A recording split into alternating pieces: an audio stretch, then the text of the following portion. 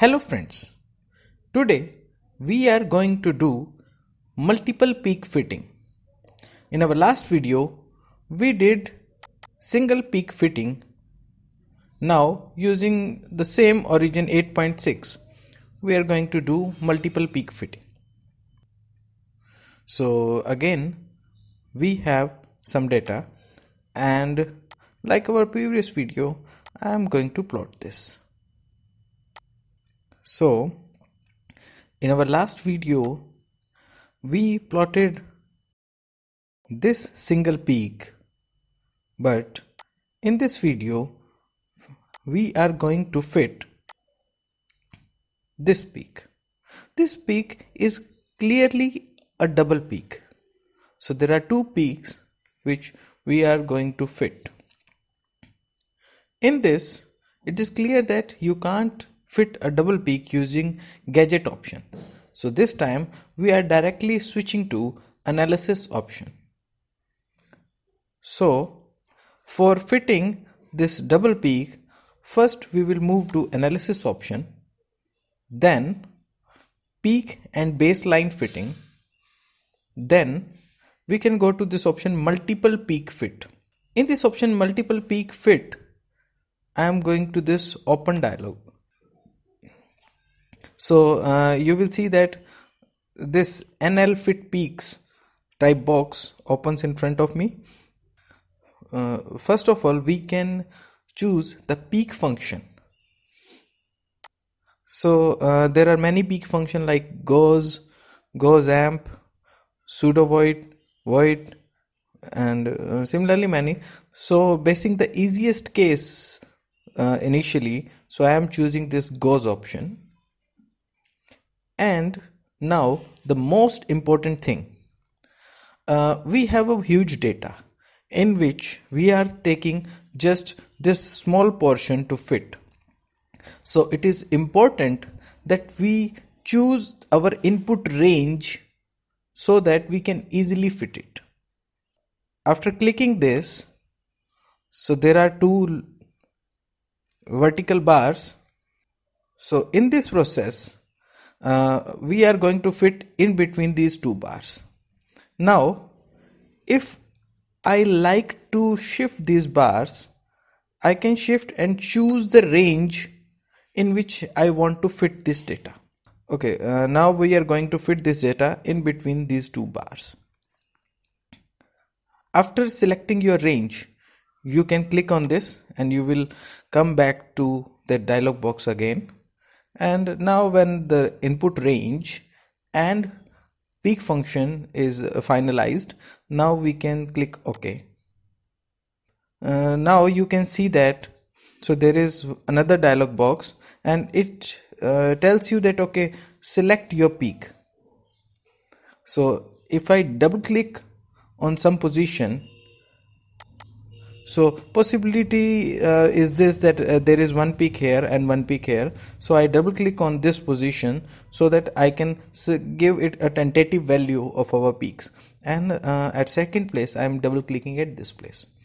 Okay, so I can guess that we have two peaks at this and this place. So now I am opening this NL fit.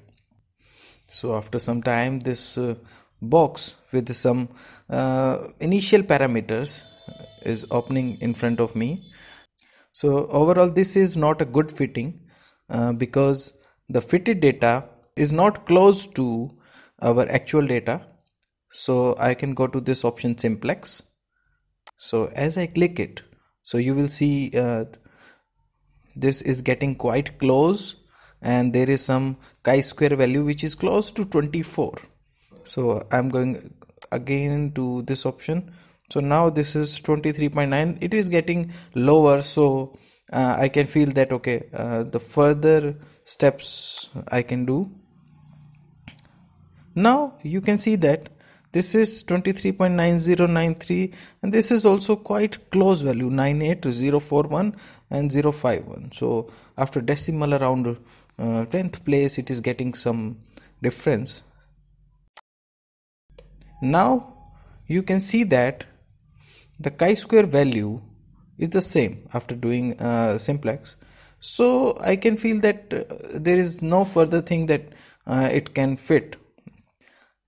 So we can feel that okay, this fitting is good. Now I am telling you something quite important. Consider in XPS data you need controlled parameters. So up to this is something what is done by this origin software, but consider you want something particular. Consider the FWHM or the width. You don't like this width of first peak, or it should be in some particular ratio, it should be equal to this. So there are two kinds of things. One thing is share option.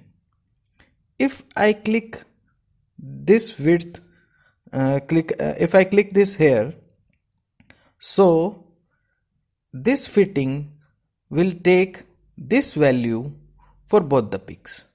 So let us consider this is 0.13 and I want the same value for this 0.13. So, or something like XPS fitting, I want width of these two peaks to be same. So I can choose this share option 1.3.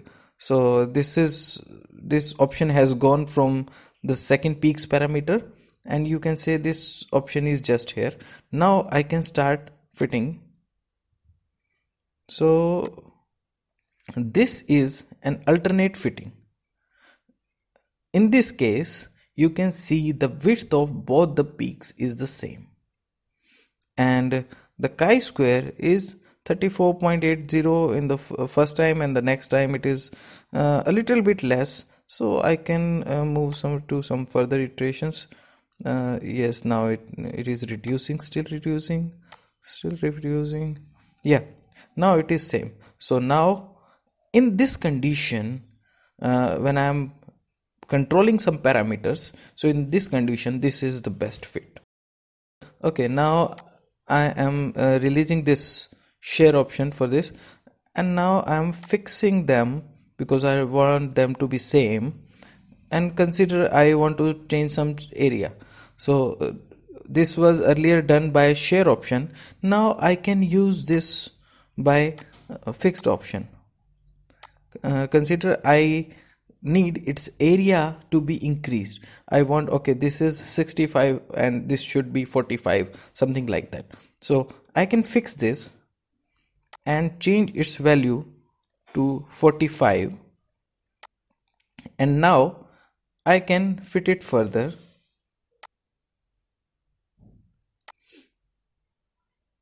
So in that condition this will be the fitting, which is getting a little bit off, but in this way we can control our parameters for a specific kind of fitting required for some particular application.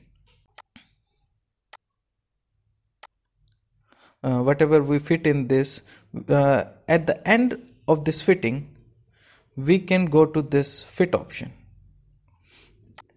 As soon as I click this, I get a table in which there are the parameters of peak 1 and peak 2. XC is the position of first peak and the second peak. First peak's FWHM, second peak's FWHM. Because we fixed its width, so that's why FWHM of both the peaks is same. So in this way we can control our parameter for, especially for XPS fitting. And there is one more graph we are getting. So in this I can see, okay, this is peak 1's data, this is peak 2's data points, and this is cumulative sum of these two. So we can fit this and we can see what are our fitting parameters. So we can increase its width.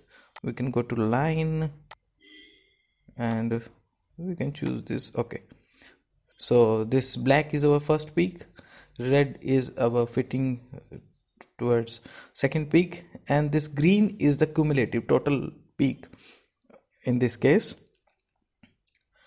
In this way you can fit multiple peaks of any XRD, XPS, Raman data and control its parameter. Thanks for watching this video. If you like this video, please leave comments and don't forget to subscribe to this channel. Thank you.